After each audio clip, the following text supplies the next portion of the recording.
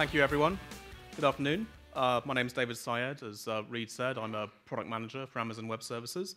And this session is really about media processing. And in terms of media processing, really what I'm going to cover is talking about transcoding content and securing content and also working with the content once it's in AWS.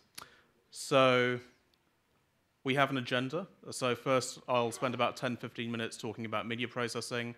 Then I'll turn it over to Sam, who's the CEO of Elemental Technologies, one of our transcoding partners. And he's really going to be talking about hybrid transcoding workflows, so moving from on-prem to cloud-based transcoding. Then we'll hear from Raj from Ericsson, who'll be talking about cloud-based content management systems. And then finally, we'll hear from Intel, who'll be talking about high-performance media processing. So what I want to do first is to try and pull together some of what you've heard today. So, we've heard so far this morning an overview of AWS. We've heard a lot about customers and what they're doing with AWS. What I really want to do is to tie together some of those concepts and explain how they can be used for actually handling media processing workloads. The first thing is that when we think about AWS overall, there's really three main areas that Amazon Web Services focuses on. The first is storage, obviously. The second, and we've heard a lot about storage from Joe. Second is compute, and then the third is really distribution, the content distribution network aspect. And when you think about media as a workload, it really hits all of those three areas. If you're doing transcoding or rendering, that's really hitting a compute type of workload. If you're distributing, say, digital cinema packages, that's certainly hitting the network distribution aspect. And if you have a VOD library or you're managing dailies and things like that, that's obviously hitting storage quite heavily.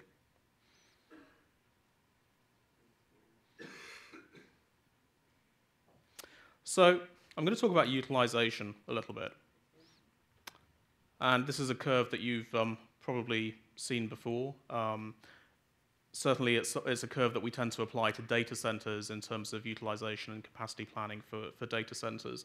But we can also apply it to other situations when you've essentially got a finite set of resources that you've got to provision. That could be compute capacity. It could be LA freeway capacity, as one of my friends told me about this morning on the 405.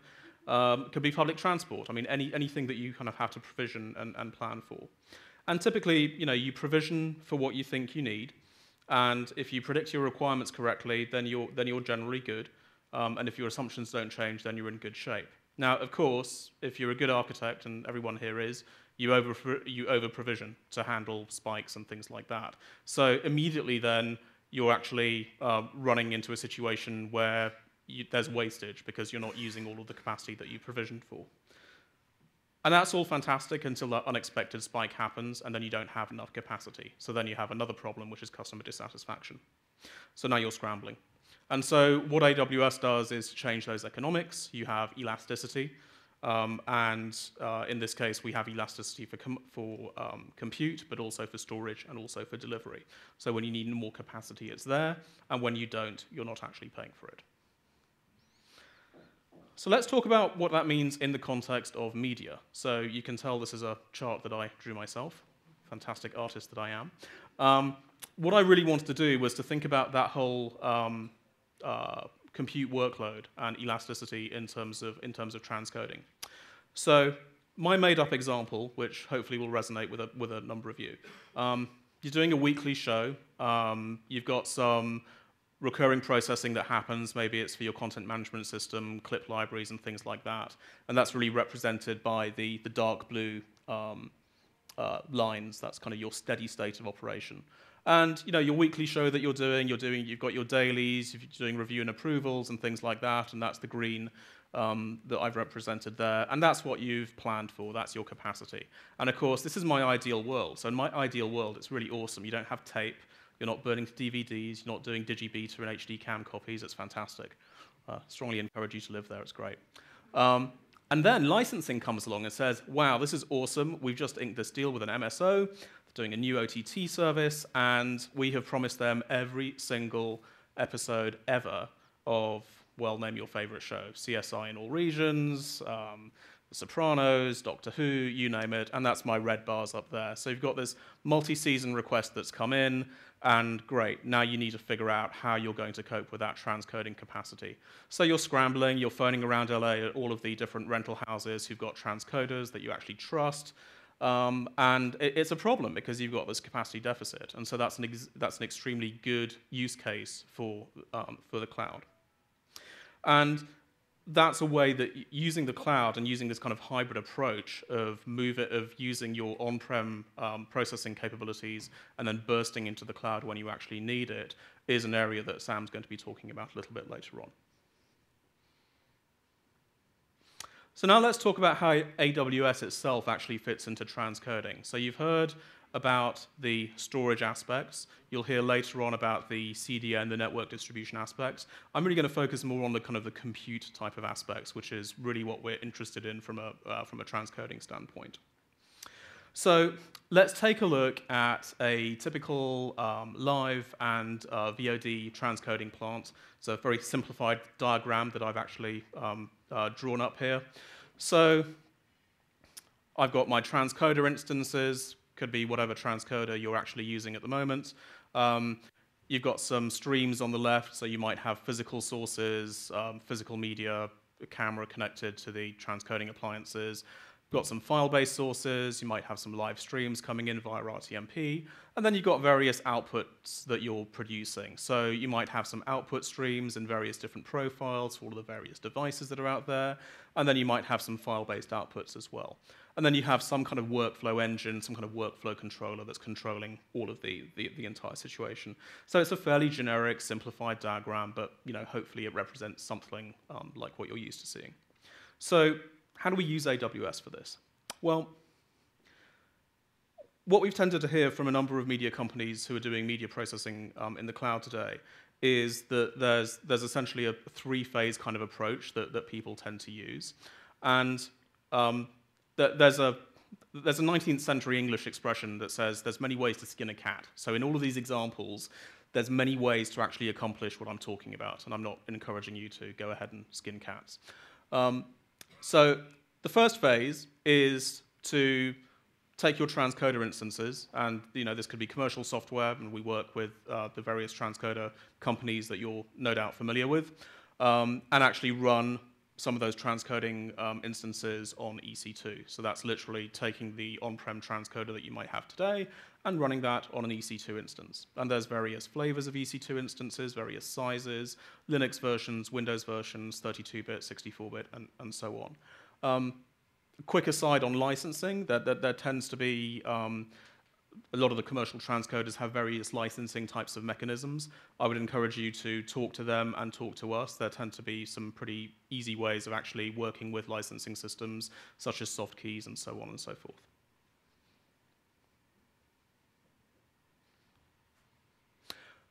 It's fairly natural to store the actual content as their file-based sources in S3 and to put the content back onto S3.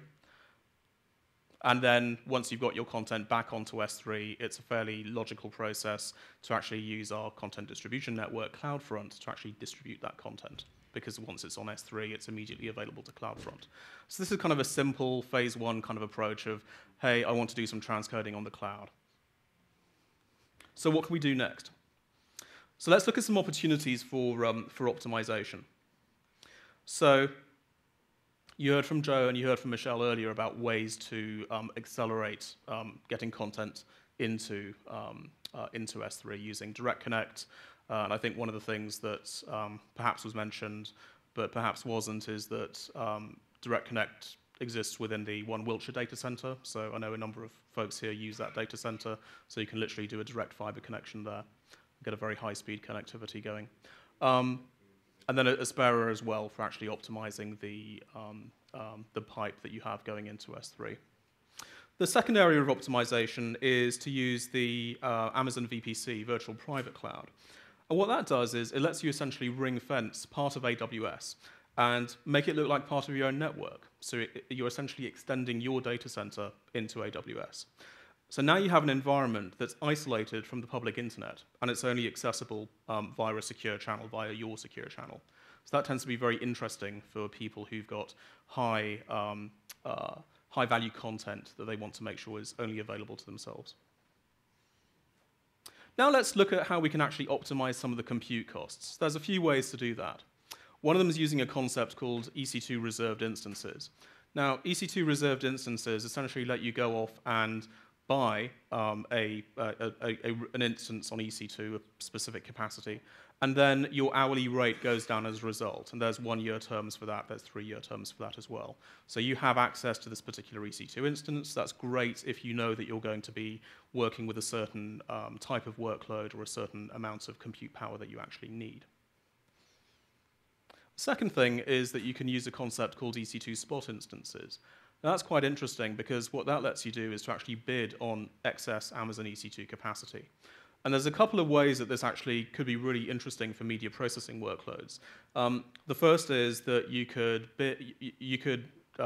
do some testing and work out that, you know, if I'm transcoding on a particular size EC2 instance and I move up to another bigger size EC2 instance, then I'm able to do that transcoding work much, much quicker, so I get much higher throughput.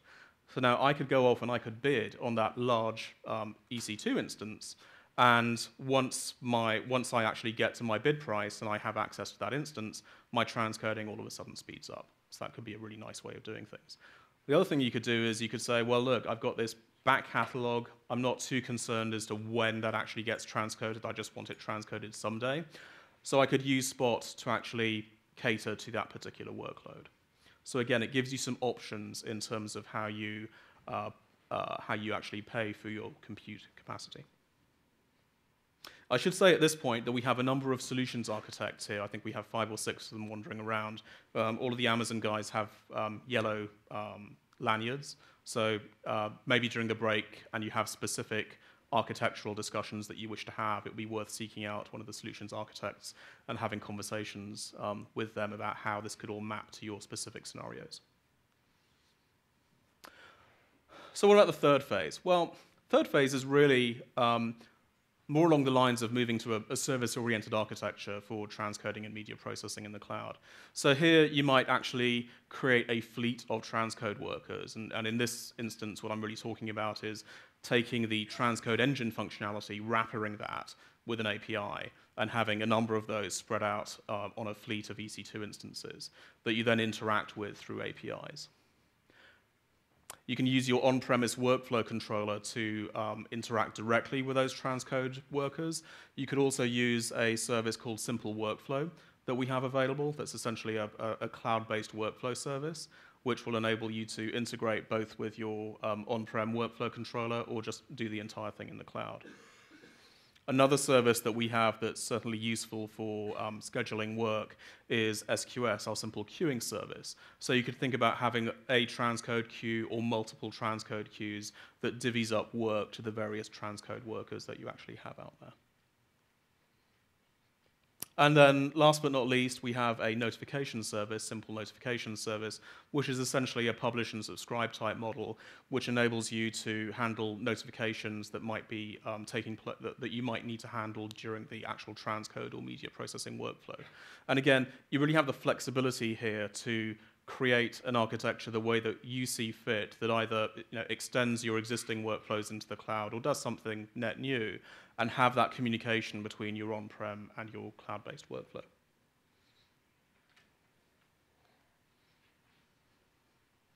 So let's talk about another important part of media processing, and that's about securing content.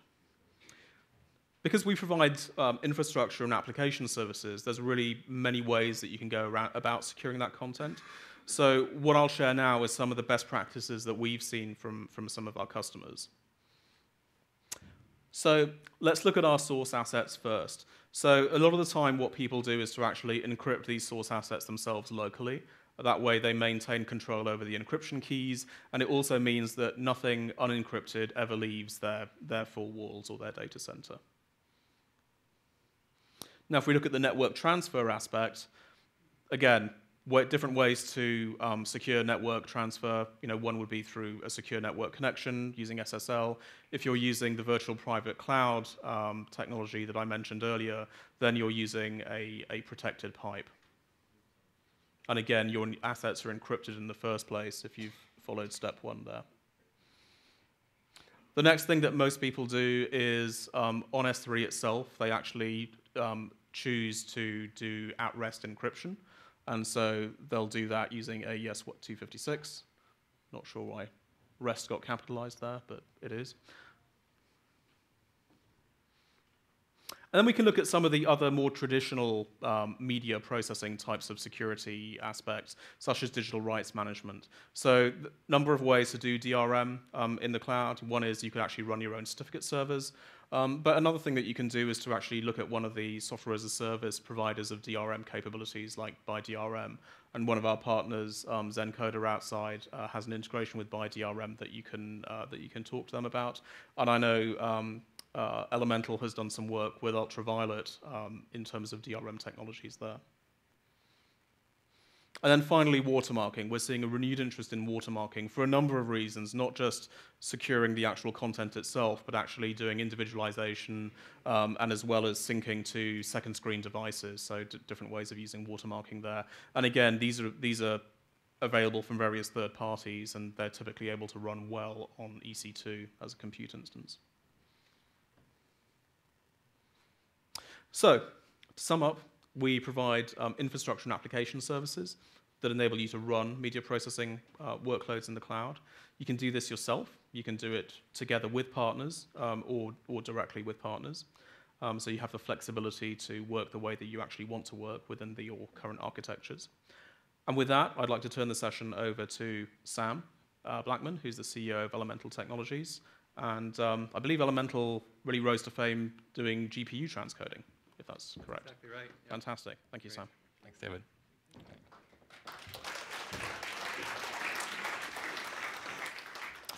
All right, well, it's great to be here in Los Angeles today. My name is Sam Blackman, CEO and co-founder of Elemental. And I always enjoy coming down to Los Angeles. The city never fails to amaze me. The hotel we're here at today, I'm not sure if folks have used the restroom, but the stalls are mirrored on every side. Is that a new trend in Los Angeles? Because it hasn't made it to Portland yet, and it is bizarre. I'll tell you, it is really strange. Anyway, it's just great to be here, and I always have fun in Los Angeles. All right, so let me give you a little background on Elemental. As David mentioned, we got our start leveraging GPUs for video processing. So Elemental's about 6 years old, headquartered in Portland, Oregon. When we started the company, we actually wanted to build video processing that took advantage of specialized ASICs. We came from a company that had built ASICs for video processing, and we thought there was going to be this transcoding renaissance, because transcoding really was a very boring topic for about 5 or 10 years, 1995 to 2005. About 2007, 2008, it started to get interesting. Then the iPad came out in 2010, and all of a sudden, everyone had to have their content on multi-screen devices, and transcoding was all of a sudden the most exciting topic in the world. So, unfortunately, we found that venture capitalists were not interested in funding another semiconductor company to build specialized ASICs to transcode video. And luckily for us, at that same time, NVIDIA released a new processor called the G80, and they released a programming language called CUDA. And we said, working with Intel and working with NVIDIA, we can take advantage of commodity off-the-shelf hardware to build very, very high-performance transcoding infrastructure. And so we kind of put our heads down for the next few years and built a bunch of codecs from scratch, H.264, MPEG-2, VC1, decoders, encoders, image processors, scalers, deinterlacers. We built an entire video processing stack in software from the ground up, leveraging GPUs and CPUs. So it was a hard process. But by the end of it, we had a really nice video processing platform that we released in early 2010, initially focused on on-premise type deployments. And that's what you see up here today, our Elemental video processing systems. I'll talk a little more about what they are in the next few slides. But we essentially make it very easy to take video that was destined initially for legacy video networks, cable, satellite, IPTV, or over-the-air broadcast, and repurpose that content for distribution over the internet using adaptive bitrate technologies to multi-screen devices. And that was our initial focus, and I think we've done a really good job there. I'll talk about some of our customers on the next slide. But more recently, we realized that customers, especially customers down here in the Southern California area, need more functionality than just distribution to adaptive bitrate type devices. If you're delivering your content to Comcast, they have 60 million set-top boxes out there that still need MPEG-2 as a delivery format. So we've added some really high-quality MPEG-2 processing to the product. If you're a post-production house, you might need to deliver to the iTunes store and use ProRes. So we've added ProRes encoding support. We support things like JPEG 2000 decoding. We support all the kind of high-performance features that enterprise customers require in their video processing workflow, which is different than I think a lot of the cloud providers who are kind of focused on leveraging open source technology to build their workflows. We actually have built the entire video stack from the ground up for enterprise video processing customers. So, I can talk about it a little bit. We've focused from day one on the top media and entertainment companies in the world. Here's a small list of our customers. These are the ones that we've been able to arm twist into letting us talk about them publicly, which, if any other vendors here know, is not an easy process. There's good reasons for that. But some of the ones that we're most proud of are folks like HBO, the whole HBO Go platform, which has been very successful, and Netflix, which is unfortunately not a customer today. Reed Hastings has said that HBO Go is one of the competitors that he's most concerned about, and that service is all powered by Elemental.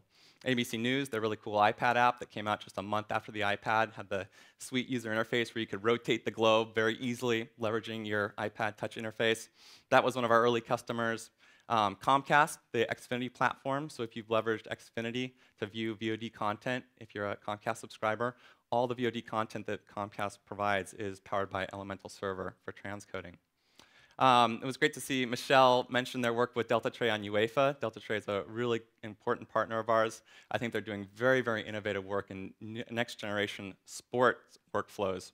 And sports has been one of those kind of focused demographics for us. We have a lot of customers like the NBA, MajorLeagueBaseball.com. If you're a subscriber to MLB TV, any of the highlights, the video on demand clips you watch on MLB TV are powered by Elemental. So a small sampling. We have over 140 customers now, which we're pretty proud of, given we've only been in the market for about 2 years. And some of our competitors have been in the space for many, many years. And I think Elemental really came along and innovated very uniquely by leveraging the GPU for the video processing. One of the most exciting developments that Amazon's had in the last couple of years is adding GPUs to their compute instances.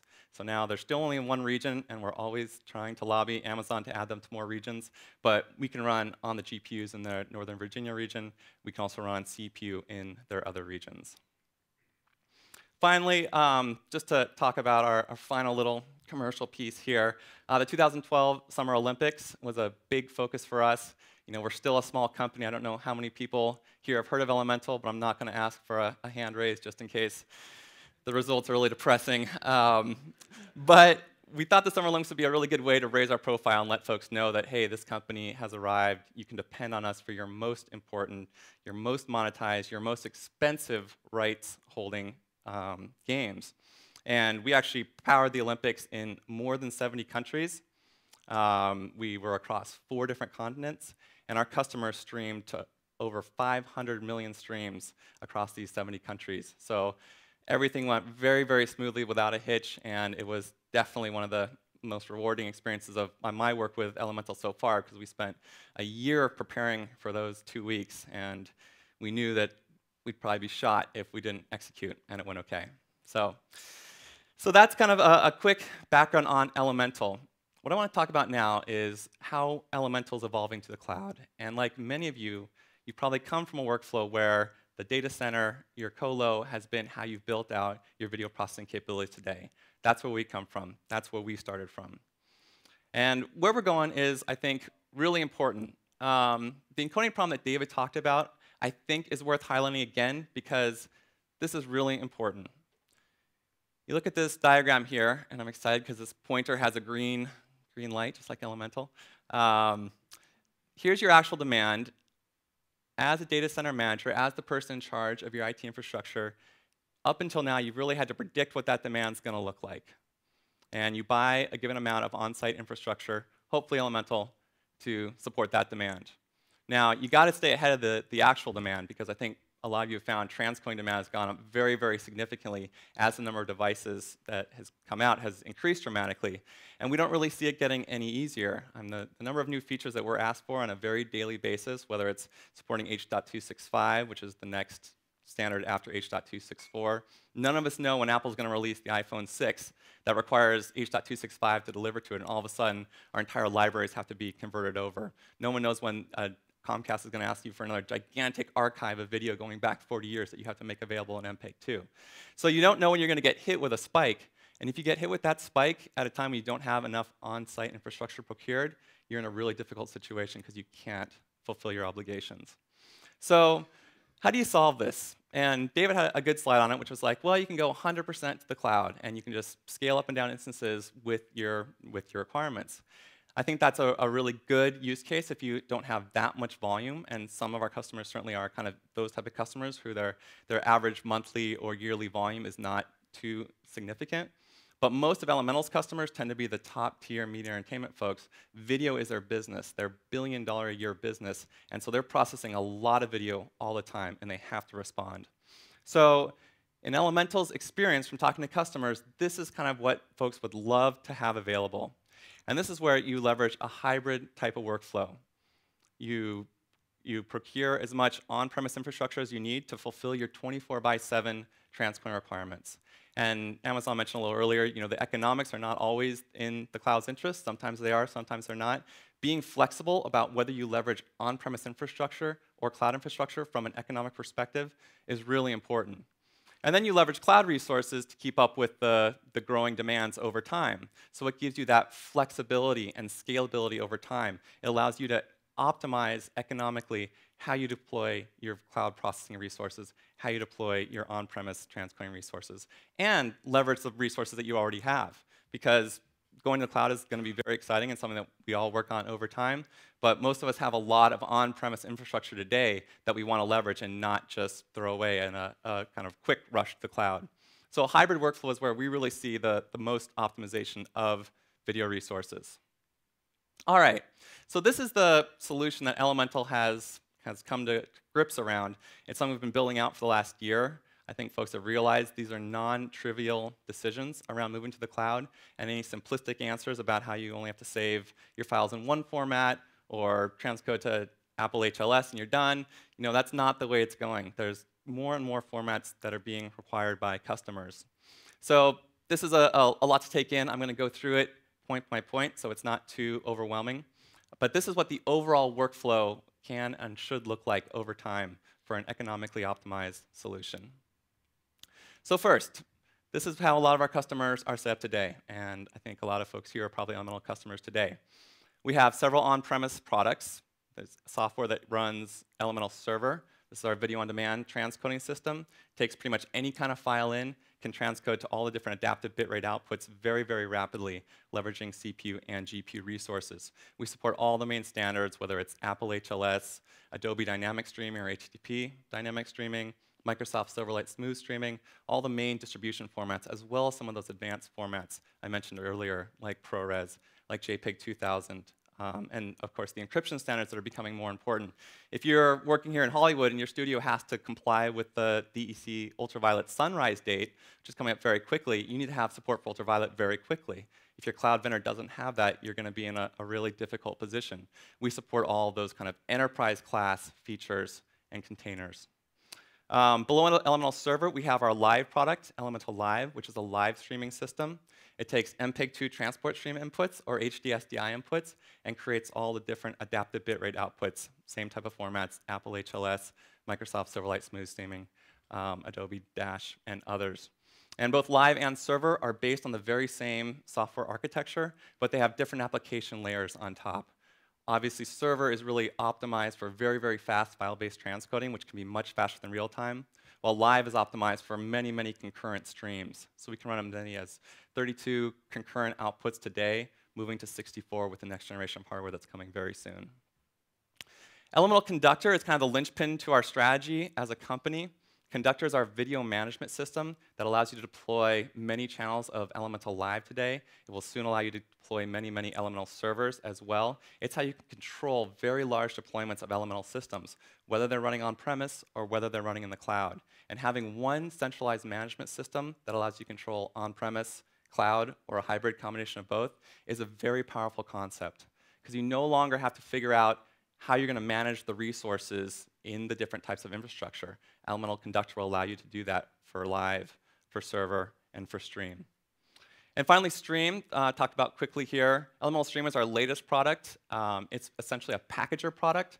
So if you have a lot of adaptive bitrate files stored, or you have a lot of adaptive bitrate streams in one type of format, say H.264 with AAC audio, Elemental Stream can package those into all the different types of outputs, so you don't have to re-transcode for just a container change of your content. So it allows you to really optimize use of any files that you have already in adaptive bitrate formats. So that's the on-premise today. What we're adding and what we have on demonstration right outside, and I really encourage people, if they're interested, to come take a look because it's so cool, is the Elemental Cloud platform. And Elemental Cloud is a complete platform that sits on top of all these cool Amazon tools that you've been hearing about today and allows you to leverage all of Elemental's homegrown video processing software in the Amazon public cloud. It's a purpose-built platform designed to securely manage high-volume enterprise-class video. So it's designed for customers like you, customers here. It allows complete auto-scaling of resources in a very parameterizable way. So you can spin up and down nodes at your choice. You have complete control. You can specify how deep the queue is before you spin up additional nodes. You can specify a maximum number of nodes you spin up. So it gives you complete control over the processing, and you don't get yourself into trouble in terms of spinning up too many nodes, yet have control over how fast they get spun up, so you can turn around time. You can set the turnaround time to anything you need. We've really focused on reliability.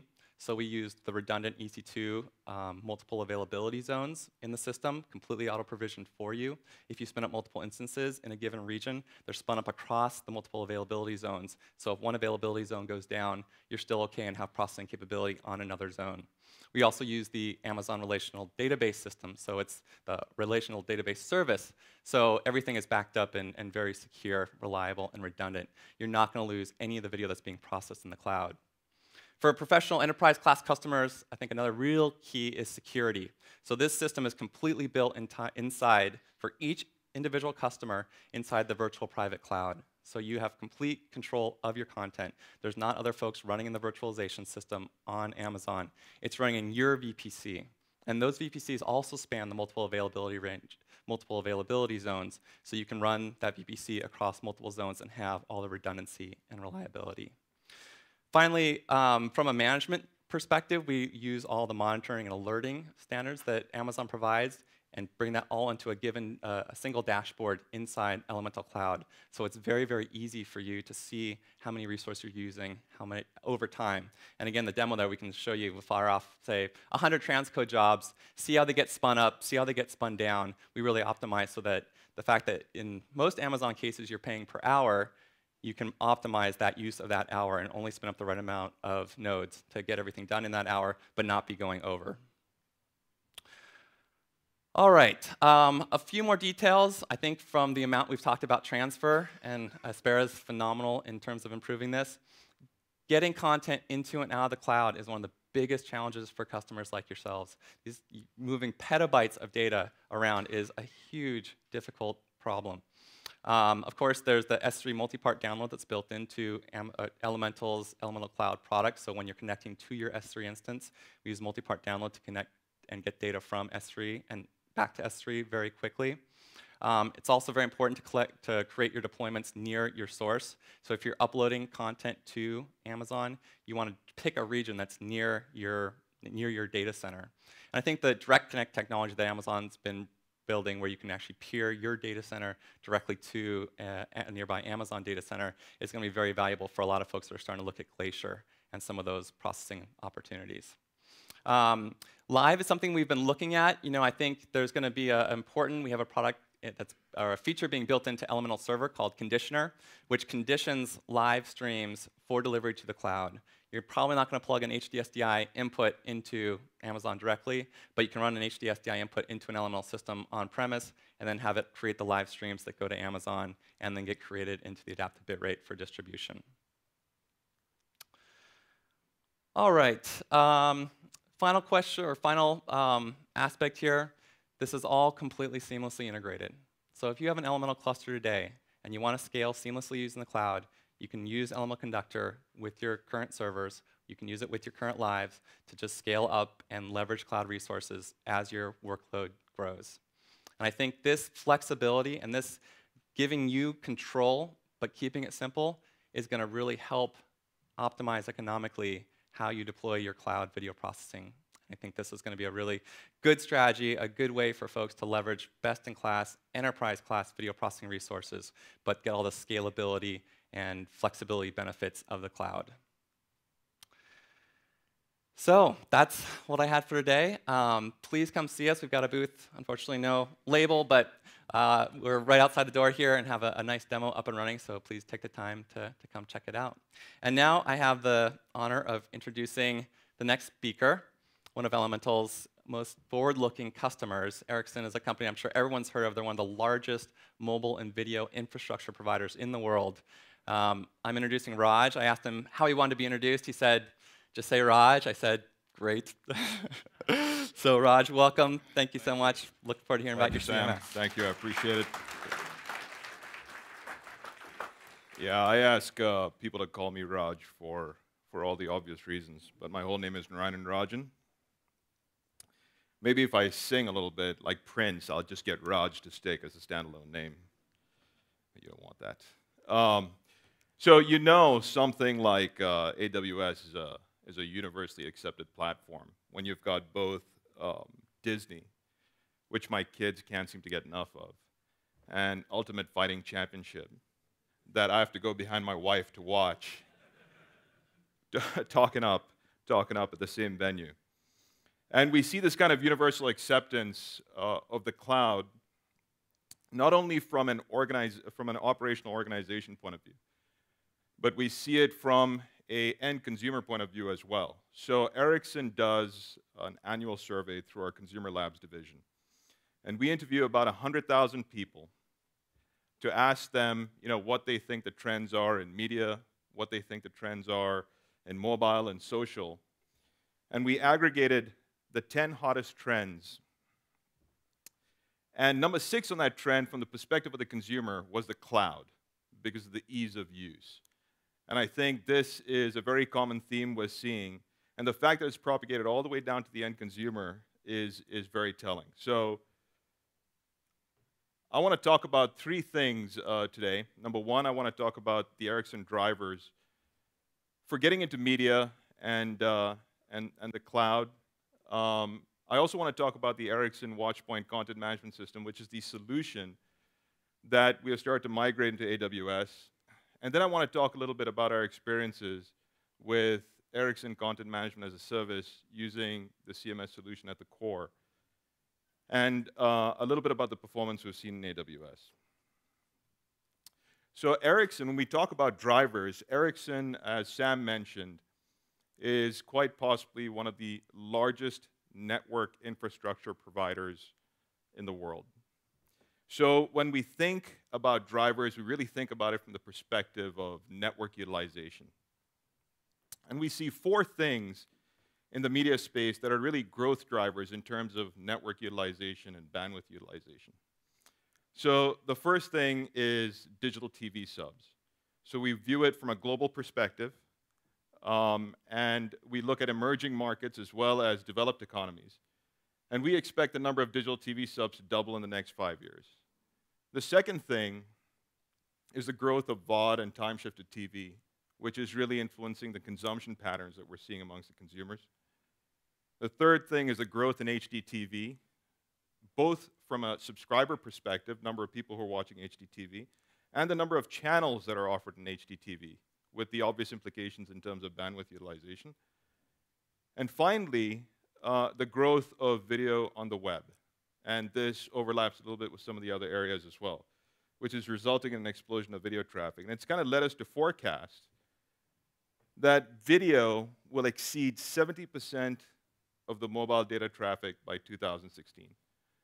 Now, I've heard this number, dozens and dozens of times, and it's a conservative estimate. I've heard other companies provide higher estimates as well, and it astounds me, right? Basically, I mean, if we're consuming video 70% of the time when we use data on mobile or other mobile devices, we're asymptotically approaching, couch potatohood, basically. So, but then I remind myself, in my more optimistic phase, it is probably all educational content, so that's awesome, right? So when you look at, what the growth drivers are doing for us in terms of the solution drivers, we look at three main areas. The first is, obviously, because we're a networking company, efficient network usage. That relates directly to adaptive bitrate. That has been talked about several times, and also about new compression algorithms to allow us to stream more efficiently. The second piece of it, in terms of our solution drivers, are multi-screen user experience and multi-screen service delivery platforms. And the third piece is managed services. So one of the things I think we've all observed over the last decade is this compression of technology life cycles and this increased velocity of innovation, which only makes it more and more of an issue for at least the customers that we talk to. And it's taking them away from their core business of providing services to their customers and interacting with their customers in a meaningful way to worry more about what their technology platform looks like. So what Ericsson has kind of gone out and said, and we've got a service organization of some 30,000 people, a significant portion of which is actually dedicated to managed services. We said, look, let us worry about managing a technology platform, and you worry about building the services you need to build for your customer. And in the media space, in the last couple of years, we started investing in terms of managed broadcast services as well. So we created this group called EBS, and we started out with the playout operations, managing the playout operations for Canal Plus and TV4 in the Nordics. And this year, we announced the acquisition of the playout operations of Technicolor that expands those services throughout the rest of Europe. So we ingest about 200,000 assets a year, and we manage the playout for about 200 channels. So what that means is, when we look at platforms like AWS, and we look at different media technologies, we look at it not just from the perspective of being a vendor, we also look at it from the perspective of being a consumer. So let me talk a little bit about the TV product portfolio, just so that you know where the Ericsson content management sits in the context of our TV product portfolio. We have access products that span all the verticals: satellite, cable, telco, terrestrial, media processing and transport. That's with our compression equipment and our head-end infrastructure. We've also got core services like back office solutions, as well as service layer and applications like our IPTV middleware and our mobile TV client. And feeding into all of this is our content management system, which really provides the automated content workflow and a pretty powerful engine to do metadata transformation. And then surrounding all of that is my favorite area, which is services, which allows us to effectively deploy and distribute our product portfolio. So let me jump into then describing the Ericsson WatchPoint content management system in a little bit more detail. So the WatchPoint CMS was really built for a world where we're seeing more and more content from more and more diverse resources, going to more and more screens, and this is only going to exponentially grow over the next 10 years. I don't think we can even imagine what kind of devices we're going to be consuming content from 5, 6 years from now, to users who want more and more control in terms of how they consume that content. So the way we describe the Ericsson WatchPoint CMS if I may add quite humbly, is the Ericsson Watchpoint CMS is the only enterprise-class, end-to-end, true multi-platform product that addresses the creation, delivery, and distribution challenges associated with the multi-screen world. So I'm going to continue to read off the slide a little bit, just for the top part, because I think there's a piece there that's quite important. It's also a centralized multi-platform content management system with business-definable workflows. So ultimately, the management of content for most of our customers, and our customers tend to be tier 1 operators, is a business process. They have a business process that involves a lot of legacy equipment, that involves a lot of different organizations that do different things within their context. And so when they look at the content management system, they're looking at something that not only takes any content type and transforms it, any metadata type and transforms it, but they're also looking for something that's flexible and adaptable enough that's able to take any business process and wrap around that and provide our customer with a single searchable unified interface to manage their content workflow operations. So if you look at the CMS architecture from a modular point of view, and if you get lost, we've got a key here at the bottom to kind of clue you into what is standard and what is optional. We've got a bunch of standard modules. We've got a bunch of optional modules. And the standard modules, the key things I want to highlight are the workflow module, which is a template-based operations engine that really provides the level of customization a lot of our customers need in order to manage their content workflow end-to-end. We've got the content library, which is the Oracle-based asset library for organizing the different packages, preview, trailer, poster art, metadata, etc. And we've also got a host of other standard modules, the most important of which is probably the metadata module, which allows customers not only to transform metadata from any input format to any output format, but also allows customers to ingest metadata and enhance metadata from other resources like IMDb, Rotten Tomatoes, Rovi, etc. And then all of this is built on an adapter framework.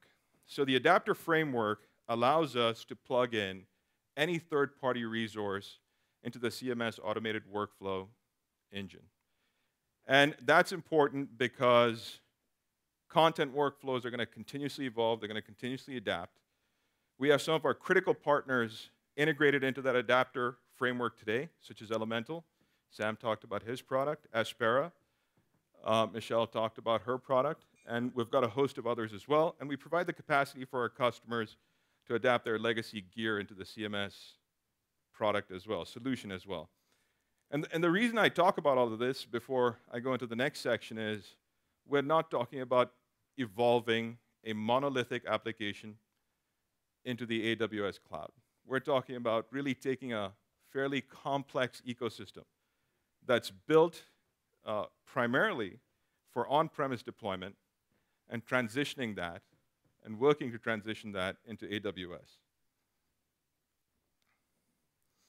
So a little bit about then how we went from the Watchpoint CMS's on-prem product to talking about CMS and AWS. So when we had conversations with our customers, a lot of them, again, like I mentioned before on the managed service side, said, look, we want someone else to worry about the technology operations.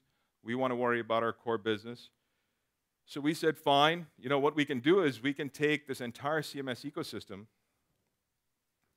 and we can put this in our data center and we can manage the whole thing for you end to end. So what that would look like is the customer, the operator, would negotiate the content rights with the content owner, and then the content owner would then hand off the content to us, and we'd do all the functions we did within the CMS ecosystem, and then hand off the finished package to our customer service delivery platform. So some of the standard workflows would be ingesting the content, ingress QCing the content to ensure it met the customer's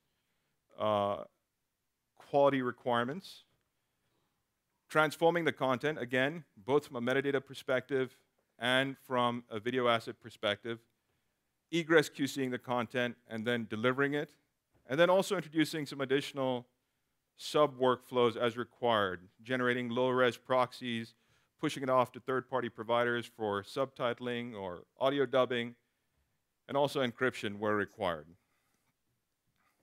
So as we got engaged in this, we started kind of getting involved in the conversation. Well, you know, there is a lot of capital investment in managing this type of service out of a data center. And so we heard of this cloud thing, and cloud is actually a very big initiative within Ericsson in its own right in terms of the services we provide for our telco customers. So we started to look at what was available out there. And why cloud? Number one, obviously we want to decouple the software deployment from the hardware investment. The second thing was faster time to market. How many guys in here have actually used the AWS interface to launch an AMI instance? Raise your hand. Okay? So some of you have. A lot of you haven't. I was amongst the group that hadn't until about a week ago. I went to one of my engineers and I said, well, I'm going to go give this talk at this AWS Digital Media Conference. And so I want to know what I'm talking about. Show me what you're doing. So I had my cup of coffee. I was ready to sit there for like about an hour or so as he went through the whole process. And it was literally like some of the descriptions you've heard here. It's like 3 or 4 clicks. 5 minutes later, I've had 2 sips of coffee, and the thing is launched. I'm simplifying it. But, and there's a lot of upfront work that goes to making it possible. But it was really surprising to me, the delta between what it takes to launch a CMS instance in AWS versus bringing it up in our physical infrastructure. Platform efficiencies and scalability. Again, we talk about launching instances very quickly. I think a lot of folks have talked about how that allows you to scale very effectively. Increased solution robustness versus the amount of hardware dollars spent. This is, again, the geographically disparate instances that you can deploy. A lot of folks have talked about this as well. But there are a couple of folks out there offering cloud services, so why AWS? So the first thing was platform compatibility. So I think Werner mentioned this earlier. There is a multiple flavors of OS stacks that were available. We run CMS on a Red Hat Linux variant, and that was readily available. Database compatibility. Our backend database for CMS is Oracle. That was readily available.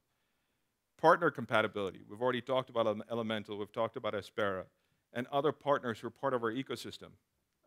And others that we haven't mentioned, also moving into AWS. So that notion of a community moving to that ecosystem was also readily available. And security. So all the folks who are involved in content knows what a touchy subject this is. And we were able to kind of check off that aspect of it from our list as well. So it was a very natural progression for us, very easy decision to make to kind of say, okay, let's start migrating this thing into AWS. So we are doing it in 2 phases. The first phase is really this hybrid approach. And Sam talked about this, which is where you have a significant portion of your resources on-prem, and you put some critical resources out into the Amazon cloud and burst up to it as you need it. And Elemental has done a great job in terms of making it easy to integrate that local transcoder infrastructure with a cloud-based transcoder infrastructure. Also, S3 storage, in terms of making cheap storage available. I can't tell you how excited I am to hear about Glacier, by the way. And the one piece that's up here that we really haven't migrated all the way yet is quality control. So we've got certain vendors that we use that are on-prem, and we're still looking for the right candidates to move that all the way. So we're still very much in pre-production phase there, because our customers place that QC at a very high premium. So, and this is where we're moving towards. So this is what we're testing right now. Again, that QC portion of it is not quite there yet, where almost everything is up in the cloud, but we do have a local test environment where we test our customized templates, our template modifications, etc., before we move it off into production. So the key elements we have, just to repeat, that we're using in AWS, the S3 storage, the Aspera piece, the Elemental Cloud piece, the content management as a service, and our portal, which is the interface for our customers into our as-a-service platform. And that's all great, and it's easy to use, but one of the questions that I asked, because I'm clearly not on the ball as the rest of my team, I said, look, guys, it's fantastic that you put all this stuff in the cloud, and it's easy to use, and we scale very easily, but what is the penalty that you pay, if any, in terms of moving something from my data center, where I have a local storage array, I've got a local network, I've got local transcoders, I've got my local applications, to moving everything into a virtual environment? Because if it takes me 3x the amount of time to process an asset in a virtual environment, because the limitations of different components within the ecosystem talking to each other or transferring files back and forth, then it's a great story, but it's not worth it from a business perspective. So the last piece I want to leave you with here is, based on our initial tests, what we've found is that penalty is almost non-existent. There's a 10 to 15% overhead, depending on what you're trying to do, which is completely acceptable in terms of the cost-benefit. And it basically comes back down to, our survey with the consumers, right? It's a cloud, it's easy to use. That's what we believe, and that's the direction we're headed in. So thank you. Oh wait, hold on a second. All right, I forgot that I need to introduce Martin from Intel, who has 2 names. Thank you. Thank you. Yes, I have 2 names, and everyone calls me Leslie, so it's just something I've grown used to. Well, it's real exciting to see, all the focus on digital media that Amazon is providing, helping the time to market for all these companies. Intel has really felt strongly about the digital media for some time. As we know, it spins a lot of CPU cycles, and it's very important. So through the years, we've tried a lot of different instances. You may have remembered Vive. We've been trying to get people in front of their TV in the center of the experience for some time. And I can tell you from experience, I've been at Intel 15 years, focused on digital media for the last 7 or 8. It's not easy. People like their TVs, and the way they view their content now is evolving. So we love it that the fact that Amazon is creating such an environment for all these companies to bring solutions, to bring a fast time to market. That's great, because we want to see people consuming content everywhere all the time. I mean, you'll see more products coming from Intel soon. Everyone's talking scale up.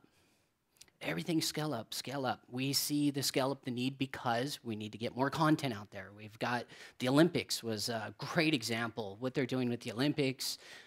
As well as HBO. I'm a big Game of Thrones fan, and love my second screen experience, and now almost cannot live without it. But everybody's scaling up and up because there's more users. They need more infrastructure. They need more time to market. Scaling for burst. These are absolutely all the things that the digital media industry has been needing for a long time to help with this time to market. Things move fast here, and things get stale fast here. So we want to be very quick. But while everybody else is scaling up, I have to say, Intel is focusing on scaling down. And when I say scale down, I'm talking about, and by the way, I'm probably the only presentation here without a media workflow. So this is just kind of a palate cleanser here very quickly. I just want to talk about what's on the heart of the inside of some of the clouds and a big portion of Amazon Cloud. I'm not legally able to say exactly what pieces, but we'll keep you guessing. And you can just imagine if your media is getting processed extremely fast, those must be Intel processors behind there. On that topic of Intel processors, and I don't know if this is really relevant for a lot of the audience, but I thought it would be interesting. We're now building our microprocessor on 22 nanometers. So everyone's scaling up, but really the race in technology is scaling down. how to make that transistor smaller, more efficient, more power efficient, to drive more feature sets that people like the media industry want. It's always about, how fast can we encode? How fast can we transcode? And we have a lot of great partners here. We work side by side with them. We work alongside also with even our competitors, NVIDIA, for example, so that we can all come together to deliver these types of solutions that are being streamed through here. So at the heart of this data center is this little tiny 22 nanometer based microprocessor called Xeon. Anybody heard of Xeon in this crowd? One, two, okay, one guy. There's another Intel guy back there. So this is based on 22 nanometer. And what it is doing is actually processing all these little bytes and bits. And as the hunger and the need for faster, bigger pipes come along, and we love it because the digital media guys, along with oil and gas and financial services, really drive us hard. I mean, when we bring our engineers in to say like the Disneys and the Sonys, and they say, tell us what you have coming, they have very specific needs on what they want and how they want to see their content displayed. So we've been spending a lot of time making the changes that will help the media industry compute packets much faster for delivering either on the client device, whether it be phones, ultrabooks, tablets by anyone, and or even on the server side. So our focus is a little bit on the end-to-end. And it's not that easy. I think there's been brought up compatibility a lot. Can you imagine having to be backward compatible for every product you almost ever made? That's a challenge for Intel. I mean, we just can't scrap it and go, here's a new one. So we have to focus on what's the next generation going to need? What are the new codecs? How are we going to process those codecs even faster? So it actually comes back down to the transistor and this architecture. Now this architecture, I'm just going to point out there will not be a test on this one, but what we've done specifically for media is we've actually increased the I/O. There's been the need for moving more and more data. We're constantly, our job at Intel, in Intel Architecture Labs, is to focus on what we do is chasing the bottlenecks. There's always a bottleneck somewhere. I don't care if we had the perfect solution. Somebody would stand back and go, there's the bottleneck. So we've been doing that for some time. So focusing on the bottleneck has been a very, very big job, especially on, we see data coming east and west and north and south within either your cloud or your intranet. So we're seeing a lot of east to west, side-to-side communications, very cool technologies coming out with some mesh fabric, very nice stuff. How do we play in there? So we focus on the Xeon as our #1 go-to product in this space, and I believe Amazon feels the same way. One of the big focus areas, though, is power consumption. Of course, we all have the security, everything, security, efficiencies, all things play. But what is very, very important is the cost of the power comes down. So our latest generation, based on a 22 nanometer transistor, actually reduces that power nearly in half. In fact, a lot of render farms that have gone up on this new technology, we actually felt that there was an issue. There must be something wrong because our servers are not consuming that much power. So it's very nice because I've been at Intel 15 years. We haven't always had that reputation. Sometimes we took a lot of power. It just so happens that the race to the smaller transistor has been very helpful to us. So within our last generation, one of the big focuses was turbo. Everybody loves turbo, right? Remember the button? Everybody used to have the button on their turbo computer. Well, it's been good and bad for us through the years, but with our newest architecture, turbo has really turned out incredibly well for us. So while those Amazon instances, well, I'm sure they're almost always running 24 hours a day, but in between our turbo capabilities and our efficiencies, because we use such an efficient transistor, we're able to kind of kick down power. Like I said, even to the case where some customers thought, the performance is there, but there must be something wrong because they're not pulling enough power. So we're glad to say that the servers are running beautifully. We're saving lots of power, and about 70% of all applications available today already take advantage of this. Now, it may not be totally relevant in your workflow and why you needed to know this. I just wanted to give you background since we had a beautiful commercial spot here to let you know it's major focus for us. In a lot of IT surveys that we do with CIOs and et cetera, power constantly comes up. It's the cost of the power. In fact, you could even argue that that is one of the reasons why Amazon is doing so well. Because they don't want, meaning any end users, don't want to incur all these extra costs of infrastructure, especially if they're bursting, right? This beautiful area. I think you did a great job, our gentleman from Elemental, saying capturing these spaces for burst and then developing a good inner working with Amazon.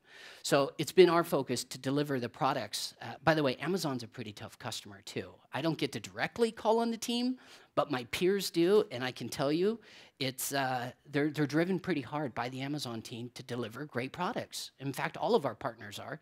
I think you've heard from most of our partners in the room, so it's just a great opportunity for us to get up and present. So, if any of you remember, probably the best commercial that Intel ever did, it had to been in the 90s, and it was the Dancing Bunny Men. I won't ask anybody to remember that one, but I personally think that was the best ever. And that was, I think, our first foray into media processing. I know I was trained specifically to say Intel with MMX technology. We had to say it specifically that way because we introduced new instruction sets that handled video within our microprocessor. Something kind of new. Video was just coming about. One of our founders, Andy Grove, was very excited about video and thought one day we'll have 1 billion connected PCs. Everybody said he was kind of nuts at the time. It was a little far-reaching. We were still at 10 megabit networks, you know, locally. So it was a really interesting time. But since MMX technology, which is a portion within the microprocessor that handles video and video execution, that has continually advanced. So this year with the latest round of servers and what you see in a component of Amazon is processors that have the capabilities of doing more advanced instructions. So wider, faster paths. Like I said, standing back, looking at the bottlenecks. Where are the bottlenecks? How can we do that? SIMD is CPU processing graphics. So now our next is AVX. So we're increasing the tool set available for the media companies to take advantage of, whether it be within the workflow, whether it be back on the storage. Anywhere that media processing is done, we want to be there and enable this to happen. So AVX is our latest generation there. And let me just say it's performing quite well. So you cannot have hardware without software. And it's always going back and forth. Everyone's like, oh, well, you guys just make the hardware. We do the hard part. We do the software. Honestly, it takes all of us. It takes a village, basically, to raise a cloud, right? So in this, a lot of our time is spent with end users that are trying to get their code in the media space, either making movies, making games. My favorite part, Blizzard, Activision, fun companies to play with. They use a lot of our tools, and probably a lot of the partners that are selling solutions here are using some of our software tools. So I kind of wanted to do a little bit of a highlight of our tool set. Our tool sets are made, oh, sorry about that. Our tool sets are made for end users to take their code, and this has been and excuse me, I'm not calling anyone's children ugly here. I'll just right off the bat say that. But not all code in Hollywood is highly parallel. Everybody agree with that? Some of these workloads are very difficult. Encode transcode is beautiful. It's simple. Well, I won't say it's simple. Let me back off. But it's kind of straightforward in what it's doing. When you get into big render farms and some very complex code that these studios have spent years and decades of putting together, a big focus of mine here in town, and my job, is to work with these studios on these software tools. So a lot of these software tools then have the capability of write once, run many. So the different areas, and a few of these are future speculating, especially many core. Today we're in an area of multi-core.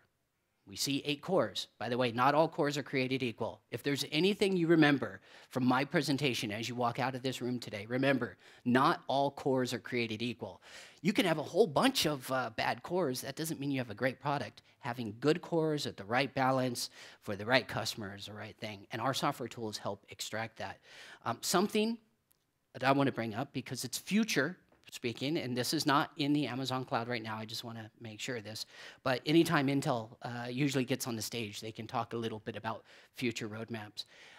We see the high-performance computing side of this growing hugely, the big data side of this growing hugely. Everybody's workflow had some kind of arrow that pointed to something that looked like big data. Well, big data and supercomputing is something that Intel has been very good at for a long, long time. It's a different workload.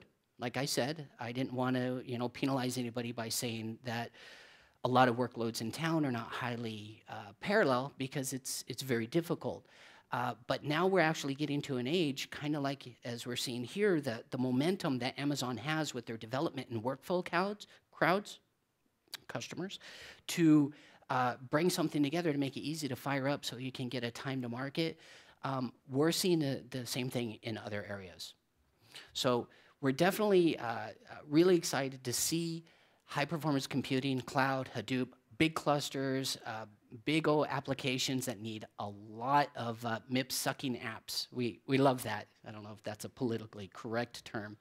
But the more cycles that these apps turn, the more we love it, and the more we actually tune for it. So we will continue to work with Amazon to listen to what they need, to deliver the products that then will hopefully service their customers and their partners. And with that, that was a short commercial break. Thank you very much.